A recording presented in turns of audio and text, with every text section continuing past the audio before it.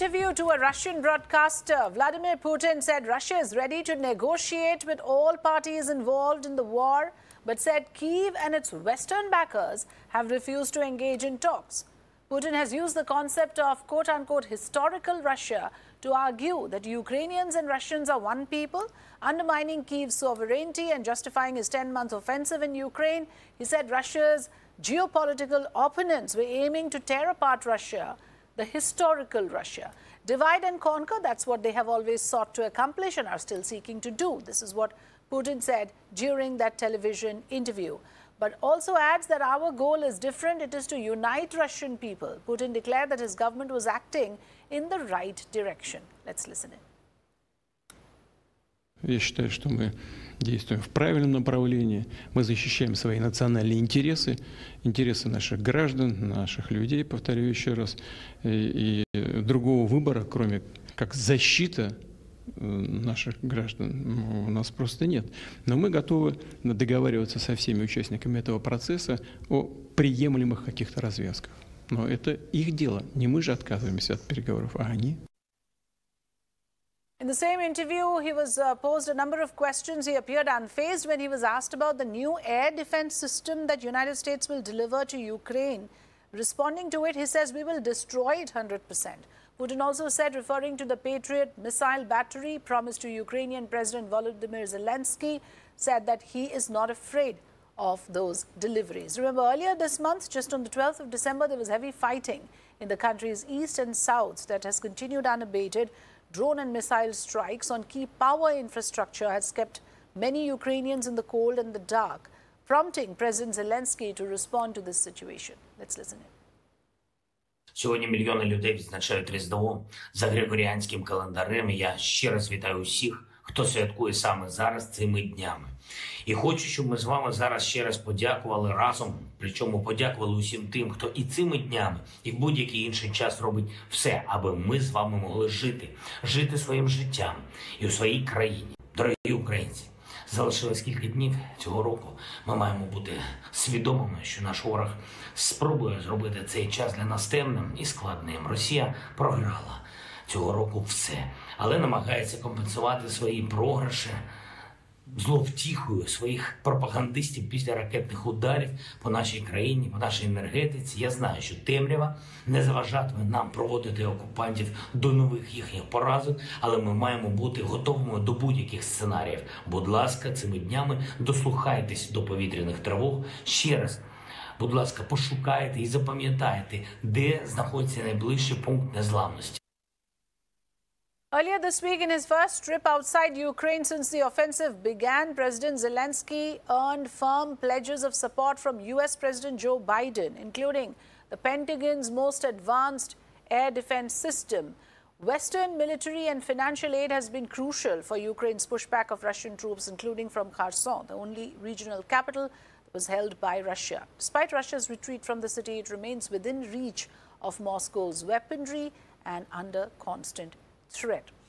So that's the background to this entire statement that has now come from the Russian president. I am going to go across to Anil Triguniyat, former deputy ambassador to Russia. Is Ambassador Triguniyat with us yet? Okay. Good evening, Mr. Anil Triguniyat. Very good evening to you, and thanks for joining us here on the program. The interesting part of the statement, Ambassador Triguniyat, is that now you have Mr. Putin actually saying the Ukrainians and the Russians are one people, and the Western backers of Kyiv are trying to divide us. Are you reading it as some sort of a peace overture, or do you look at it as an attempt to wean off Zelensky from his Western backers? What do you make of this statement of Vladimir Putin?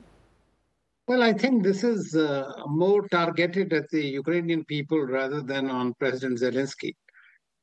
And if you come to think of it, that in 2 years ago, nearly President Putin had written a letter in which he justified the historic connect between Ukraine and Russia, that they are the same people. And in fact, the Orthodox Church started from Kyiv itself. And the Kyiv used to be the capital at one time of the larger Russia. Those are the kind of historic connect he always believed and felt. And that was perhaps one of the reasons that he did not want to go full out against Ukraine or against Kyiv. to decimate it in the beginning itself. But at the same time, now I think that there is a war fatigue that has come in on all sides. And this war, as I always say, is not between Russia and Ukraine alone. It is a war between Russia and the West, especially the United States. So President Zelensky's recent visit to US was also being perceived that perhaps the Americans would now try to tell or work out some kind of a way forward where President Zelensky is ready to go have talks with President Putin. As far as Putin is concerned, he has often said that he's ready for any talks. And in fact, talks were held in, as you know, both in Belarus as well as thereafter in Turkey. Yes. Several times, Prime Minister Modi has spoken to President Putin, as well as today, as you know, President Zelensky spoke to Prime Minister Modi today again. Yes. So I think that there are peace overtures all over, and peace is at least ceasefire is required immediately. And otherwise, this war will continue like this as long as Ukraine continues to receive the support from the West, especially in terms of the arms ammunition. And if they are able to get offensive arms with a larger, longer reach, then this war could also perhaps go into the next level, which will be the most disastrous for the world. Yes, it could be disastrous for the world. And like you rightly said, that perhaps the war fatigue has set in, and Mr. Putin also has perhaps realized that it's not as if Russia is immune to the damage and the kind of damages that have been inflicted in terms of the sanctions that have come in from all quarters. That, do you think, also could have been a factor, the fact that Russian economy has had to suffer? Well, at the moment, I don't see any signs that the Russian economy is greatly suffering. Because in my view, the Putin has been preparing for this kind of an eventuality because the Western template is very clear, and that clarity is about imposing sanctions. Yes. So he has been ready for these sanctions, I think, for the last 10 years. And in the meantime, he has worked out these kind of strategies that he will follow, and he did follow. So the ruble is strong, it is sturdy, but they are going to bite him in time.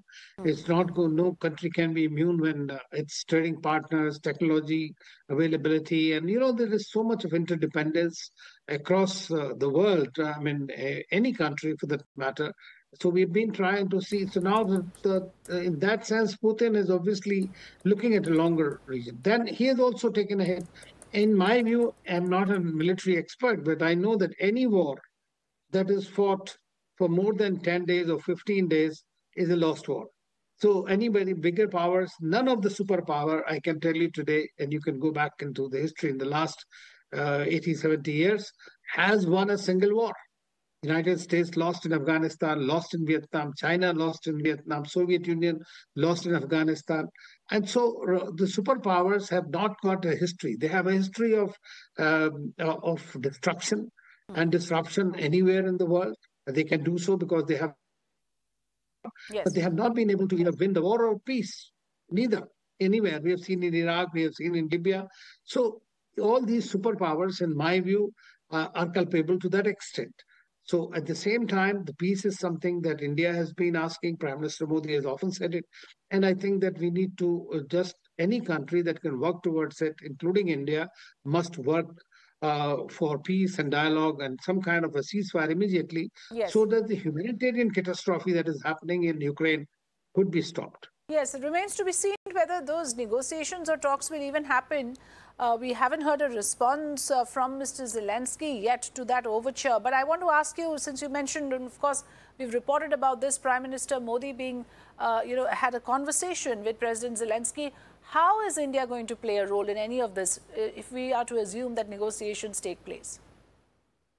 Well, I think we can, to start with, we can say that we'll be happy to host the discussions in India. Okay. I mean, New Delhi can be a neutral ground for both the countries. We are friendly to both, and they can come and talk. We can understand what are their requirements, and they have their own.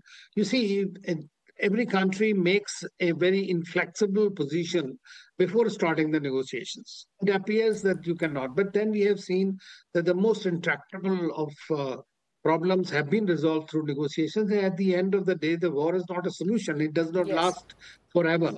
Diplomacy is the solution before the war, during the war, after the war. So I think that they should give a full chance to this. And India is generally trusted. We are now hosting the G20. We are part of the with the SCO, with Russia as our special strategic partner. We have been supplying humanitarian assistance to Ukraine all through. We have called out the catastrophe that is happening, humanitarian catastrophe. We have supported their territorial integrity openly. And so I think, and Prime Minister Modi has clearly told President Putin that era of war is over. And President Putin said he's ready for talks. So he's been saying it for quite some time. But it is also a fact that this whole war, or whatever is happening at the moment, is essentially predicated on the role that the United States and the Western countries will play. Yes. So that is very important because they are playing a critical role. So how do they perceive weakening of Russia? Because see, the whole world is suffering because of this weaponization of financial instruments, weaponization of energy, food and fertilizers. So every country in the world is suffering out of this. Yes, yes, it's in everyone's interest, like you rightly said, for this war to end. And let's hope good sense prevails over the leaders, over the stakeholders involved in this. Thanks very much, Ambassador Triguniyat, for joining us here this evening. Thank you.